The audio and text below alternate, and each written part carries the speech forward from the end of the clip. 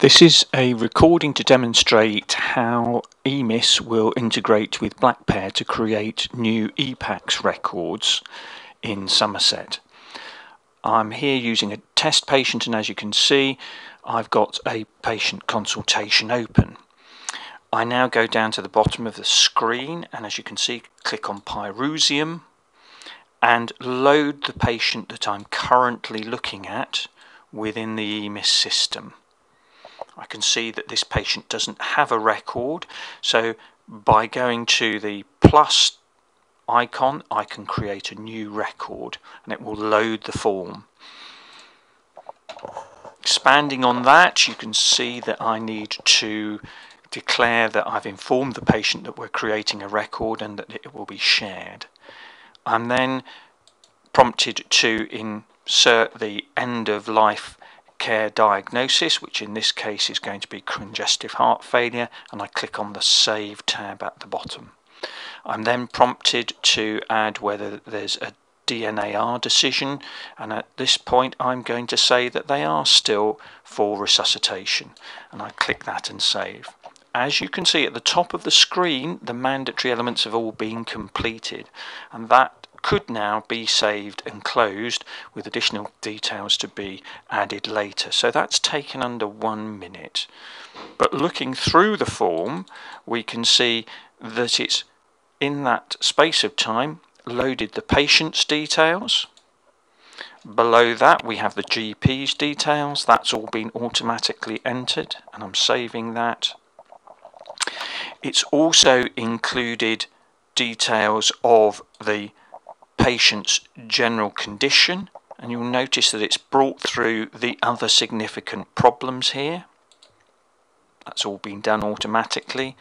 Additionally, medication has also been brought through, as well as adverse reactions. I could, if I wanted to, add further information at that stage, and we have added a section around the step, and we could fill that out as well. I'm choosing not to on this occasion to demonstrate that the system is as quick as it really is. I now click on Save, and I'm returned to the Pear software. I'm at this stage going to click on Save, and that then posts the record for visibility by other people, but it also posts back to the clinical system. So if I now go back to EMIS and look in the care history, I can see, as I reload the patient's record, that further information has been loaded and that there is now a PDF attachment.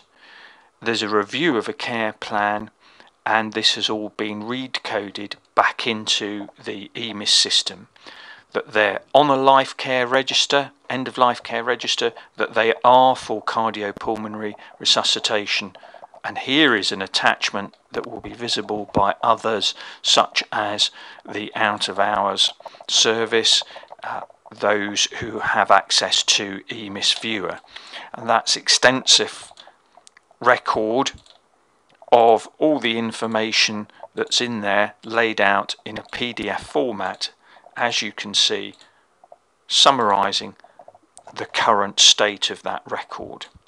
I can close that and return to the consultation and save it. So all in all, a new fairly detailed history and record has been created for this patient in approximately 60 seconds.